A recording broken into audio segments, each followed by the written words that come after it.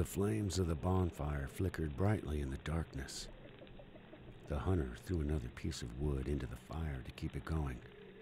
It kept the wolves away, and the undead did not seem to take an interest in flames. The summer night was cold, yet the fire kept him warm. As he looked up to the sky, he could see between the treetops there would be no rain this night. He grabbed his rifle to do the daily maintenance. Some oil would do it well and make it work perfectly for the task to come. Suddenly, there was a sound of a branch breaking to his left. In a split second, the Caldwell uppercut was out of its holster and aimed into the darkness. "Who's there? Who's there?" the hunter said with a raspy voice. All he could hear was the light breeze and the crackling from the fire. "Do not be alarmed, stranger," a calm voice answered. "I come in peace, and I'm unarmed." "Step into the light," the hunter responded, not trusting whoever was hiding in the shadows. "Very well." A tall figure came slowly forward, his hands open and empty. "May I join you by a fire?" "Who are you?" the hunter asked, still pointing his revolver at the newcomer. "Oh, just a wanderer by the name of Joseph Wilkins." He looked like a man in his late 50s, gray hair, dark clothes, and a cloak that went all the way to the ground.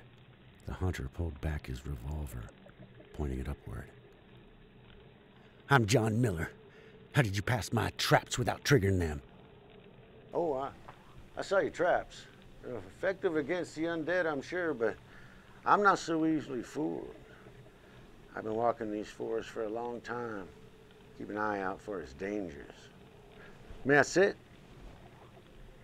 John nodded, keeping the gun in his lap as a precaution. It had been 3 days since he entered the woods, and he had seen no sign of any humans. Only wildlife and the dreaded undead who roamed the area. He had cleared out every walking dead nearby before setting camp, but one could never be so sure if more would show up. Judging from your equipment and the fact that you're in this specific location, I take it you're here for the bounty. "You know about the bounty? Or you know about the bounty? And you my competition then?" John had a suspicion in his voice. "No, as I said, I'm just a wanderer. But I might be able to help you." "I don't need any help." This was not John's first hunt. Bears, rabid dogs, wanted criminals. They all had gone down with a solid bullet to the head. Hell, even the raised dead could not withstand that. Is that so?" Joseph replied. "As a hunter, I'm sure you know how important it is to know your prey. What do you really know about this creature?" Said the wanderer. "Well, I know it's a big spider. Last seen half a day's north of here," said Joseph. "They want it gone, and they pay handsomely to anyone who take it down. And I'm not going to let anybody stand in the way of me collecting that bounty." "As I said, I'm not here to compete with you," said the wanderer. "That's not much information you got there." Yeah, they didn't have any more. "What if I told you I'd killed it before?" Then I'd say you didn't do a very good job, John answered dryly. "Yeah, I have to confess, in the beginning, I was pretty bad at it. But I learned. I can tell you my story, and you can do what you want with it. Discard it as some old man's mumbo-jumbo. Or use the knowledge to your advantage." He was still unsure if this person was trustworthy or just some madman walking the woods unarmed. "Go on, then." Almost 30 years ago, in the year 1876, I was a young investigator, and I was to check out a case of a missing family who lived on a farm south in Louisiana. When I and my colleagues got there, found them, they were all dead, drained of blood and wrapped up in cobweb for storage. And that wasn't the most horrible thing we saw that day. In the barn, we found the creature. It was as large as a boy and insanely fast. We had to call in reinforcements. They took it out with heavy guns. That was one hell of a fight. 2 men died that day. 3 more were wounded. But the Spanish seemed dead. It was not. We buried the horrid body behind the barn. But the day after, we found that the creature had crawled out of its grave and disappeared. We had to track it down again and kill it one more time. We were more careful. Managed to do it without human casualties. To be sure, it did not return again. We burned the carcass and buried the ashes. Even that wasn't enough. It was spotted a week later down on the harbor, feeding on a helpless fisherman. First, we thought it was a different animal altogether. First, we thought we were dealing with another spider. But later, we learned that was not the case. And I won't bore you with the details, but my investigation led me to Bow Bridge, a small town about 10 miles from here. There, in the house of a man called George Conley, I revealed the terrifying truth. It appeared that Conley was an occultist, experimenting on his own in his basement of his house.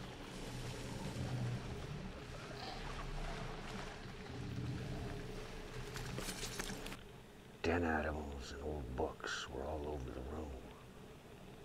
Conley's writing revealed that he had been dealing with the summoning of a demon. After several failed attempts, he finally managed to open the portal for a demon he had been communicating with to pass through. That was a mistake. The demon, whose name was Ramesh, possessed Conley. It was the only way it could stay in our realm. The possession process kept going for days. The writings of Conley's got stranger and stranger as madness overtook him. He managed to draw simple drawings of his visions. They could only be described as anything but horrible and perverse corruptions of reality. The demon must have been feeding on his fears. From later conversation with Conley's family members, I found out that he was suffering from arachnophobia. The demon transformed him into what he feared most. At that point, I had to study the occult myself to better understand what we were dealing with and how to defeat such a creature. From what I understand, Conley had no control over what happens anymore. He's just brought along for the ride, has to witness all the terrible things that the demon does. That is a fate worse than death. I came to understand this when we encountered and killed him for the 3rd time. His head is still part of the spider's body, and I could see the fear in his eyes as the creature bled out in some abandoned ruins outside of Bow Bridge. Up front, we prepared a banishing ritual. That'll make sure he stayed dead. It worked. At least for a while.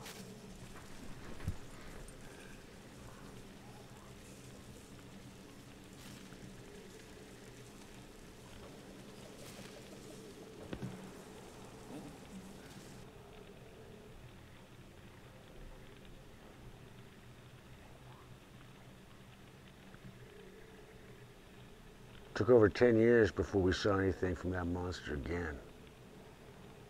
But we managed to banish him a 2nd time.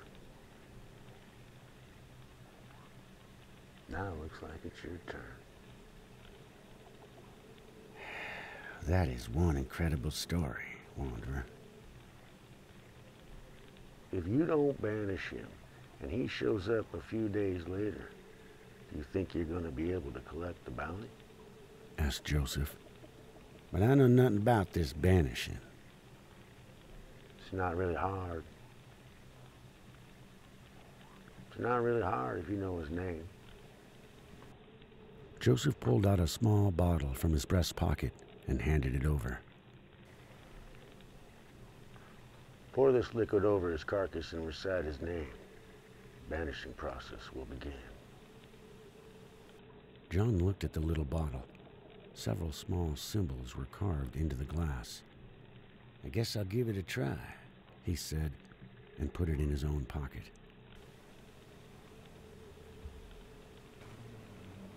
John, I hope you're a really good shot.